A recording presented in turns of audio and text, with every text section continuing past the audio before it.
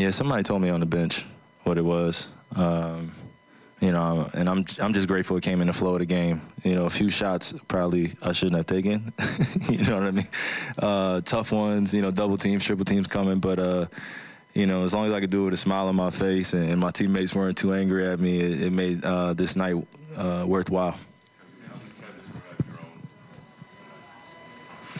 It was just about the team, really, just like getting in the flow. That's the true purity of this game, is doing it efficiently, doing it on both ends of the floor, and then coming out with the W. So I'm just glad that it wasn't an empty 50-plus game, and we could go back home and just get things started again tomorrow.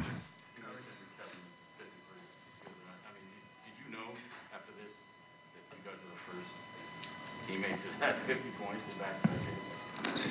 Making history, man. Making history. And, you know, doing it with that guy is very special. But, again, you know, credit goes to our group. It's just really how close we are. You know, our guys in our locker room, they really believe in us. They really rock with us. There's not a doubt in our mind that they really believe that we can do something special.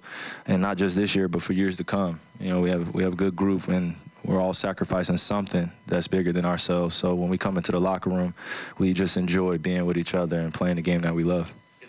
Being with each other, are you going to be at the game tomorrow, and do you have to go find out, like, where I can go, where can I step, can I not step, do you have to do all that? Or? Yeah, I'll be doing what you guys do. I'll probably wear a media pass, man. Start asking questions. Start doing things. Start doing other things around the game, man, having fun, bringing, you know, camera and stuff, start taking pictures on the sideline and start asking you guys questions in the media scrum and stuff like that. How you feel about tonight, you know? But who knows, man. But tomorrow, see what happens. Kyrie, what is it like sitting courtside, watching your team play and not being able to play just a few feet away?